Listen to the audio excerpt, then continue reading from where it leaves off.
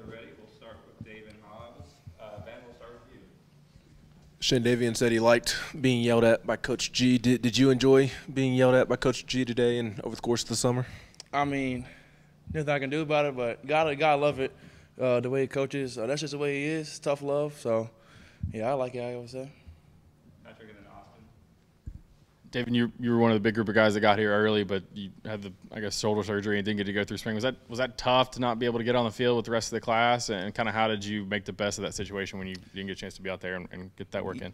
Yeah, it was tough for me. I graduated high school early to come do spring ball, and I got up here. I found out I couldn't do it.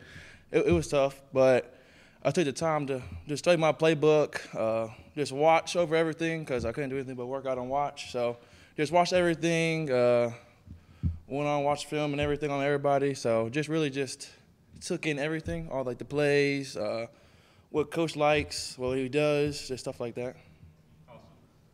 Obviously, these first few days for the linemen aren't as much fun as when you put on the pads. How much do you kind of chomp at the bit to at least throw on some shells or even go full pads? Oh, I'm very excited. I'm just excited to be doing stuff again. Just anything to be on the field.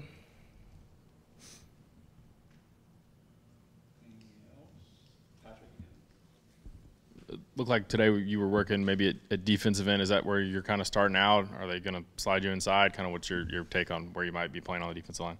Oh, yeah. He said I'm going to be playing DN, but he'll move me to the 3-tech and just end and tackle.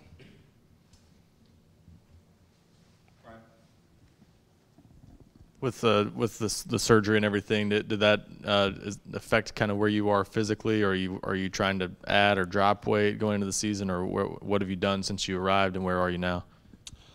I would say they really want me to maintain where I'm at right now. I'm at 280 right now, so they want me to maintain this weight range. I've gotten stronger since I've been here after all my treatment and all that. My rehab lifts, got my shoulder back. We're stronger than it was before, so.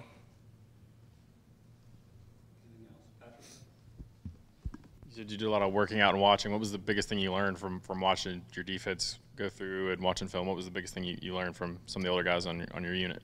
You got to be mentally tough, really. Just always go hard, never take plays off.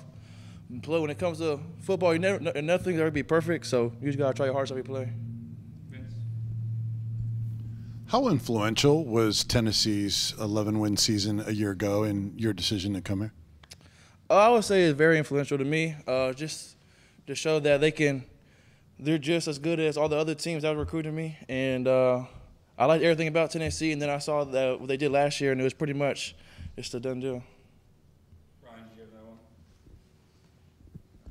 that one? Just what are you looking to get done in camp, and you get the sense that the coaches are kind of trying to get you ready to play, or kind of how have they framed like your opportunity? Are they kind of getting you on a fast track to get on the field with how many guys they like to play on the D-line?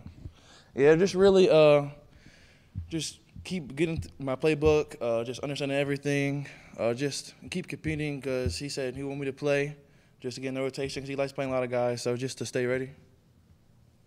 Anything else from David? Eric, what was the last question for you? How does your basketball background kind of help you on the football field? I would assume conditioning, footwork, and all that, but as a defensive lineman, how does that help you? I feel like it helps me.